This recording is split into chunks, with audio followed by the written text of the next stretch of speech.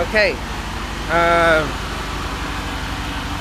this is the Groveport tank.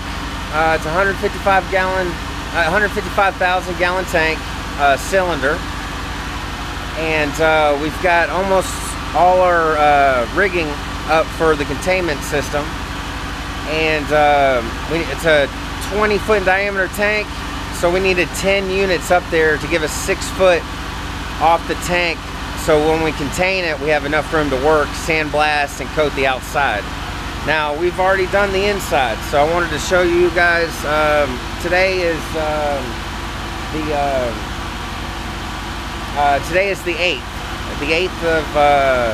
8th of July, and the inside of the tank is completed, except the ladder. There's a couple touch-up, but other than that, all 4 coating applications have been applied, and KUB and ECS has done their measurements, and everything looks good. Our average is 18.7 across the board, which is perfect as far as our finished product. But I wanted to show you what we're doing here.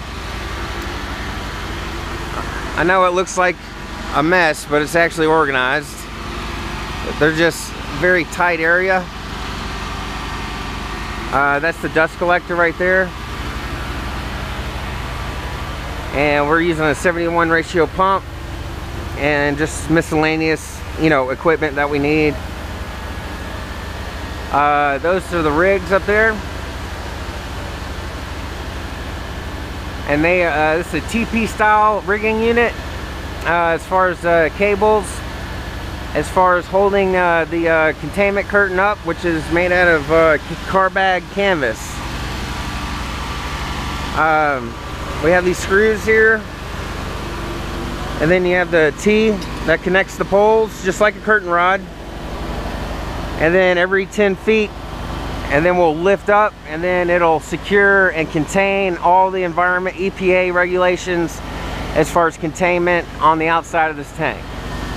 Right now, here, let's step over here. That's our blast unit, and they're working right now getting the units up. This is the new 30-inch door manway that was put in. See how it's hinged up? Beautiful, beautiful welding on the welder side. They did this last week. They installed this. All right, and so we're gonna sandblast and coat it. So let's go on the inside.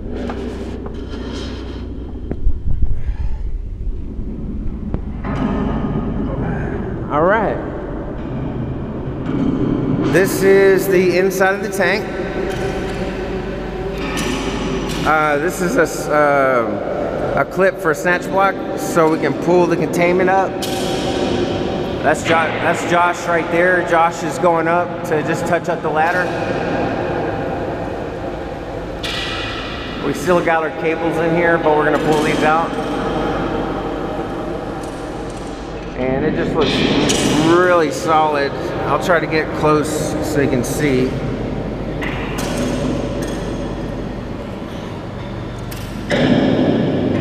And this is N140.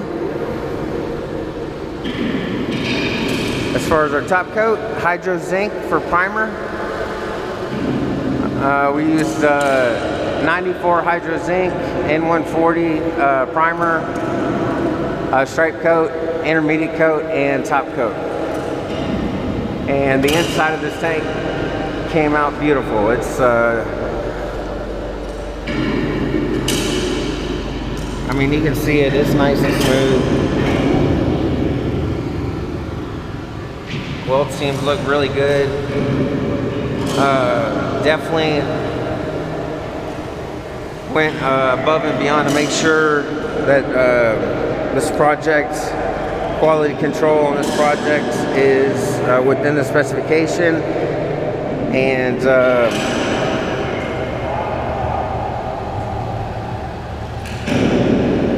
And you can just get an idea. It's 70 foot tall up there. And he's just doing touch-ups on the ladder. And now we have two manways. That's the old one. That's 24 inches.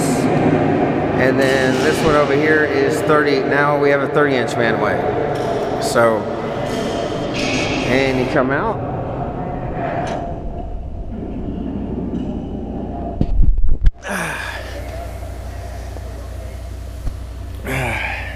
That hinge looks very good. You can actually swing this door. You can open it.